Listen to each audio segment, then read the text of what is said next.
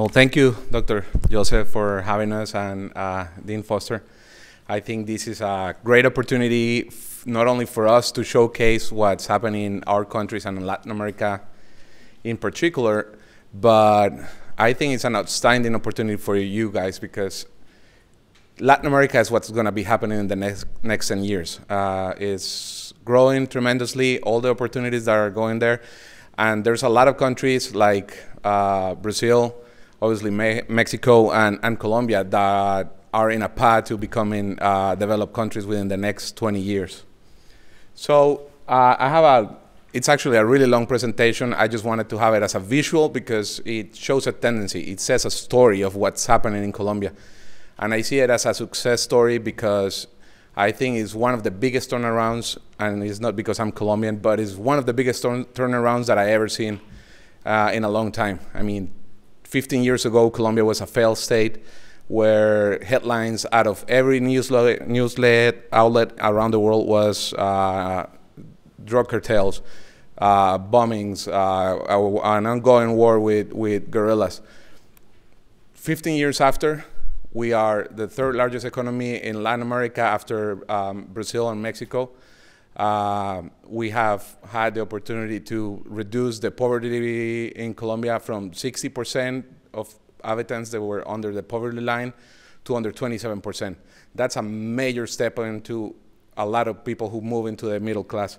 So I'm going to try it as brief as possible so I can get a couple of questions at the end of the presentation.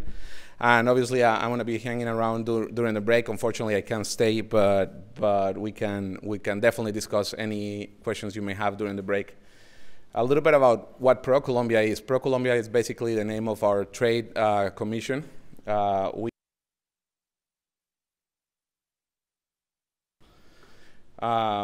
have 25 different offices inside the country, helping companies prepare to different markets on how to export, and we have 26 offices throughout the country in 30 countries. These are some of the services. If you want to get a hold of the presentation, ask me at the end, and I can definitely tell you a little bit more about that. Some interesting facts. For example, 55% of the population is under 30. So that's a really young population. A little bit of extension in terms of the territory.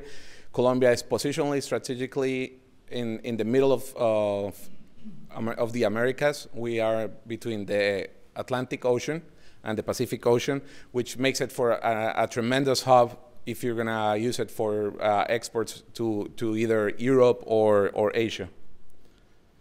Here are some of the economic achievements. For example, in terms of foreign direct investment, in 2000, we had like $1 billion in foreign direct investment. Up to last year, we have in the presentation the first 3 quarters of the year, $12 billion in foreign direct investment. It actually closed in $14 billion.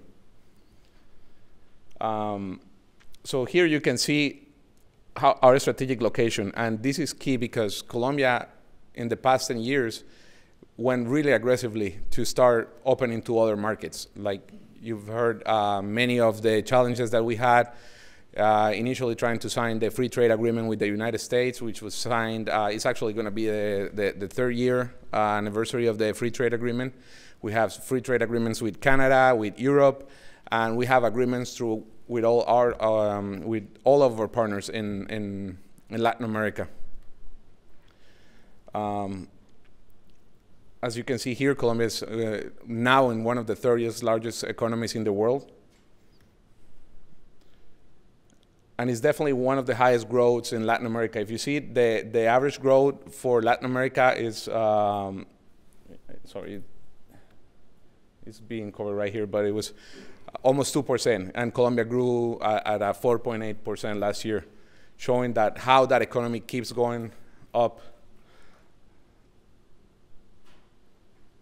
Also, we've been able to maintain low inflation.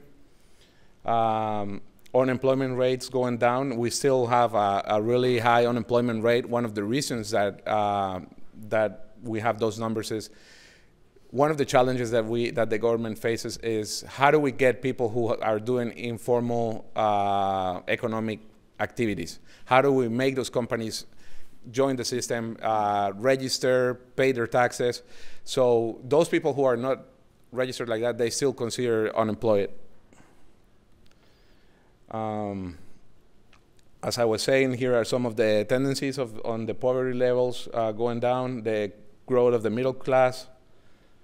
And this is an interesting anecdote regarding the middle class. One of the biggest trends that we've seen, obviously, is a lot more kids are going to higher school. They're going to college. We've seen an increase of 45%. But the other thing that we've seen is that what is the first thing that people mostly do when they join the middle class? They buy a pet, whether it's a dog, it's an iguana, or in Colombia's case, probably a tarantula, who knows? But just to give you an idea, 10 years ago, the pet industry was $100 million in Colombia. Last year alone was $1.2 billion. So that tells you that all those people are starting to get pets, and obviously that's the first way that they want to spend their money. Another interesting fact is that 10 years ago we had an average of 100,000 flights inside Colombia in a month. Now we have passengers, I'm sorry. Now we have an average of 1.5 million passengers a month inside Colombia. So I say someone is flying. We don't have so much rich people that they're going to keep flying all around in 1 month. So that's all the tendencies that are making it very interesting, especially if you're going to see Colombia as an opportunity to either put an operation there to manufacture and sell to Colombia and then the region, or just to export to Colombia. It's a great market. This is the purchasing power you can see here. The growth and investor confidence, this is another thing that has grown tremendously. We have been rated by the 3 major credit agencies, investment agencies, as investment grade. 10 years ago, we were like in the blacklist. Now they encourage us they encourage investors to look into Colombia, and it's actually one of the top 10 places to invest in the world right now.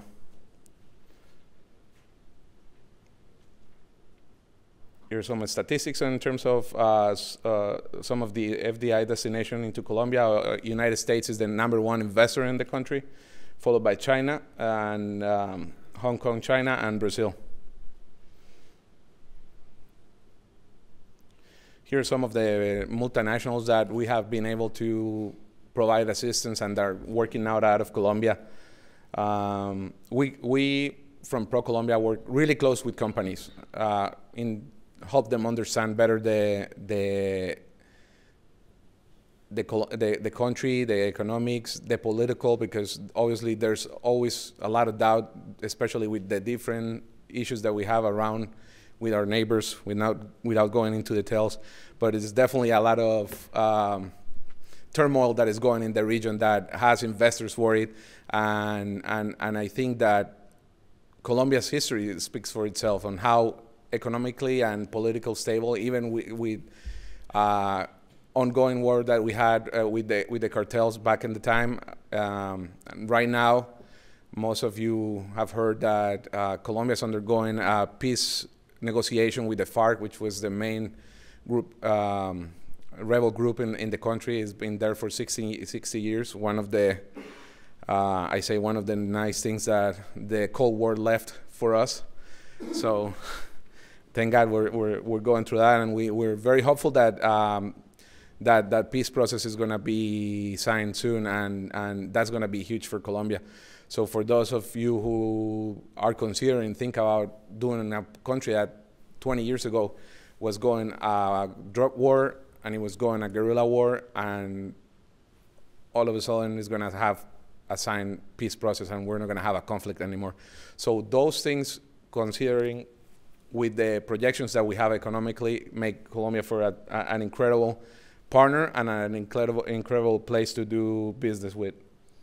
Some of the largest Colombian companies that have operations in the United States, that are investing in the United States. This is another step that we're moving forward from our agency, is we believe that companies from Colombia, in order to move into the next level, they have to go internationally. They have to start putting operations in those countries, whether it's for logistics, partially manufacture, but if you want to be a world player, you have to be in different areas.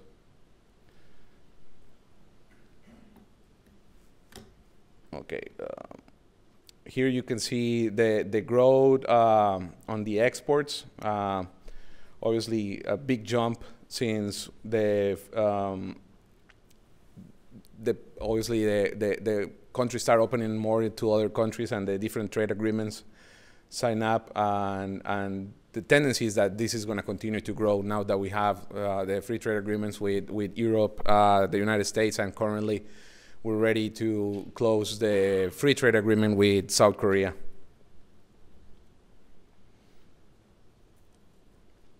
Again, so if you see Colombia, you see, okay, we have a country with 48 million people.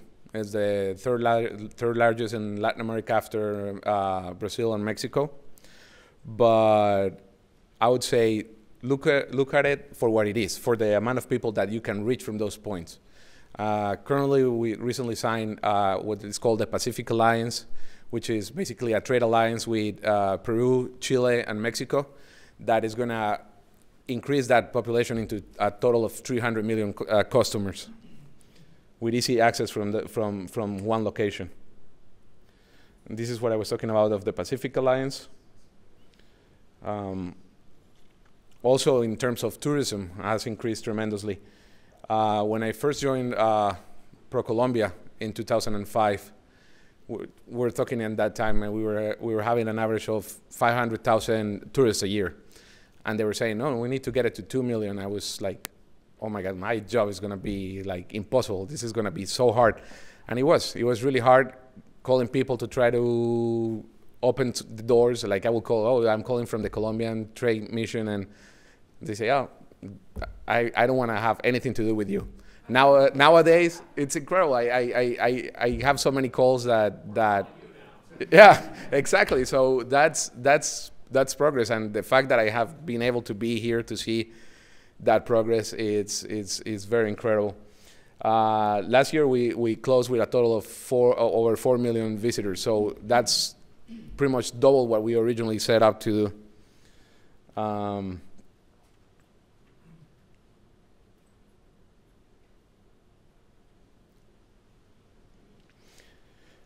Well, I don't want to get into so much of this, but some of the different areas where definitely we have a lot of opportunities is manufacturing. A lot of companies in the United States are looking into Colombia to open manufacturing operations.